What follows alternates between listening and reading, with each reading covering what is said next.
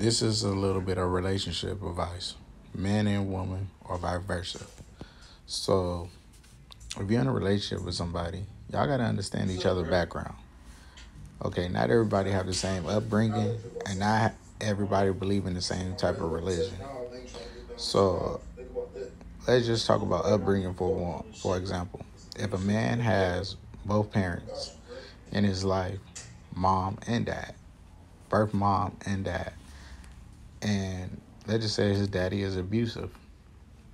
Now, little boys tend to, or kids, for that example, tend to look up to people that's older than them, like their father, their grandpa, their oldest brother, their oldest sister, grandfather, so forth. Let's just say their father, for example. Let's just say the father got anger issues and he's abusive. There's a slight chance that that little boy that's looking up to his father is going to be abusive.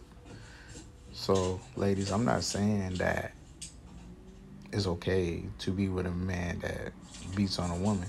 I'm saying get to know his childhood before you make a full commitment to that relationship. If you know that his father used to beat on his mother, just accept that there may be a slight chance that he may have some anger issues and he might one day do follow in his father footsteps and do the same thing. I mean, it's in his blood, it's in his DNA, it's something that he's seen. He might be like that. Not necessarily 100% true. Some people learn from their parents' mistakes and don't do it, and some people be exactly like their parents, and that's all they know.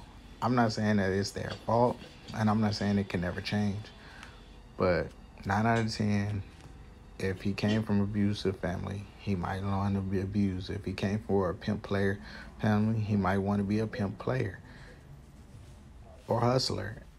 People only go about their life how they know how to go about their life. And either they're going off of what they grew up around or they're going off of stuff they seen in other people's lives, maybe even TV. But people only go off of how they were brought up and how they were raised. And whoever they look up to is that's exactly how they're going to be. So know a person's background before you take them serious and know their upbringing.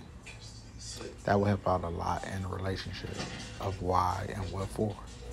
Peace.